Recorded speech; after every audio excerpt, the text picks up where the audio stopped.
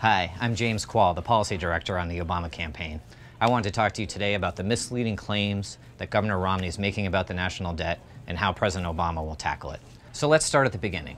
When President Clinton left office in 2001, we were on track to pay off the national debt by now. Instead, public debt is $11 trillion.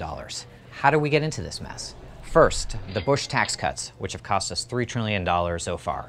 Second, the wars in Afghanistan and Iraq, the Medicare prescription drug program, and other spending begun by President Bush. Third, the slower economy, starting a decade ago and leading into the worst economic crisis since the Great Depression.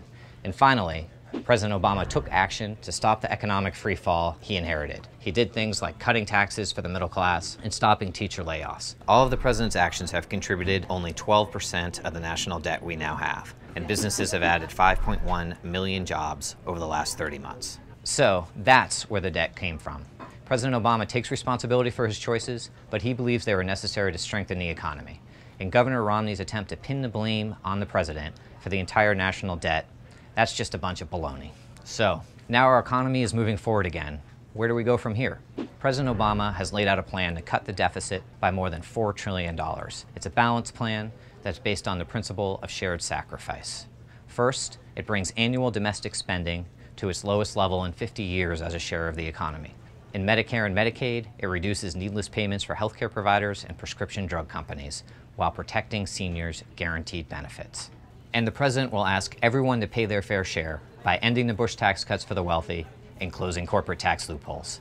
The president's plan would reduce the deficit while protecting key investments in the middle class like education, clean energy, and manufacturing.